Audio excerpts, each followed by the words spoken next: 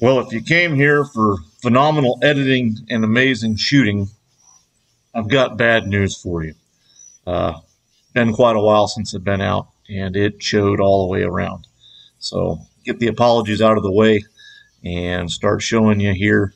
Those are some deer right there. But I managed to come across some hogs. It's been about 6 weeks. Hadn't gone out much, just hadn't been seeing much.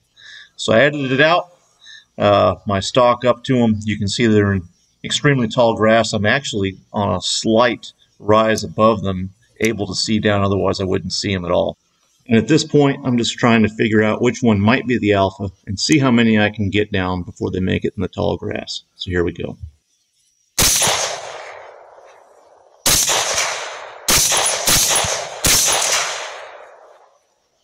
Here's my candidate for lucky shot of the night. It's kind of a blind one. Ended up getting lucky and hitting it right in the head.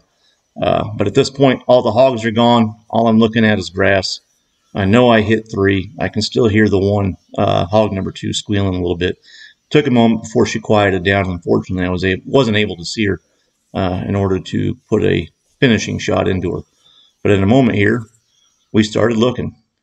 And we looked. It took about 45 minutes that I searched. And I managed to finally come across hog number 2 here. She was only about 100 pounds or so.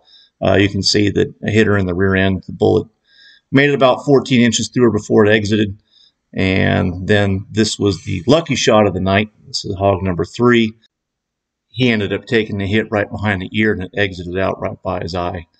And I searched and searched for hog number 1. As you can see, I outlined kind of the body, and I had thought that I had placed a good shot right there on the shoulder and spine, but I never found that hog, even though it dropped. And this is what I was looking for these hogs in. So I really wasn't having a whole lot of success out there by myself. And on to the next folly. I'm over here in my neighbor's place on the way home, and I thought I might have seen some hogs in the trees. So I had made my way over here, and I really can't be completely positive of what they are. So I did a lot of back and forth out here, and I ended up at some point stopping the record or pausing the record that I figured I would pick it up later on.